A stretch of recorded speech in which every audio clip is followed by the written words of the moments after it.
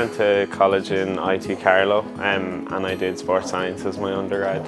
So I used to work in strength and conditioning with Gaelic football teams and soccer teams and stuff like that. For working with groups of men, being one-on-one sometimes and being in groups, I became really interested in how men engage in their health, or maybe don't.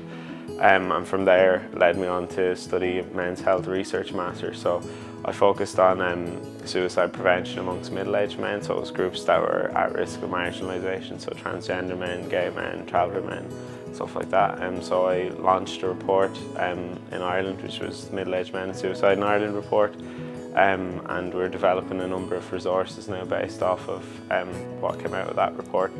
So Spark's funded by the European Union under the Marie Curie Co-Fund initiative.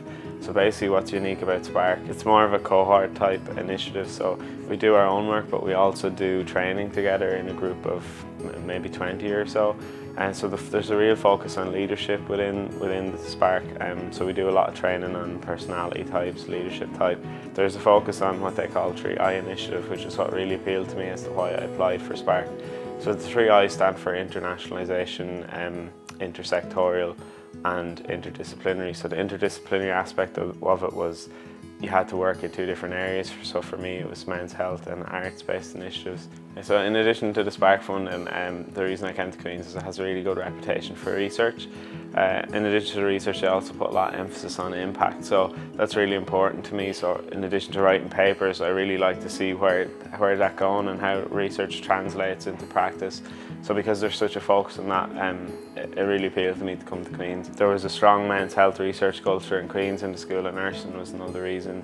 And the graduate school, which is a big selling point for me, like in addition to the extra training we get on leadership and interdisciplinary working, which are wraparound services of sorts, you have the option to shape the kind of person you want to be through the training that's available in the graduate schools. Ideally, I would like to remain in academia, so probably a postdoctoral position would be next for me.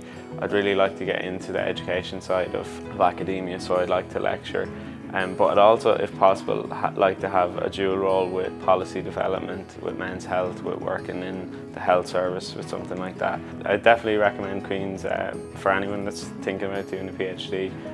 There's so many helpful resources, even when you're applying. The likes of the graduate school, then you have your supervisors, you have the other PhD students in your area, not in your area, you have your school. So I feel like there's just a lot of resources there, and it's really kind of empowering in a sense.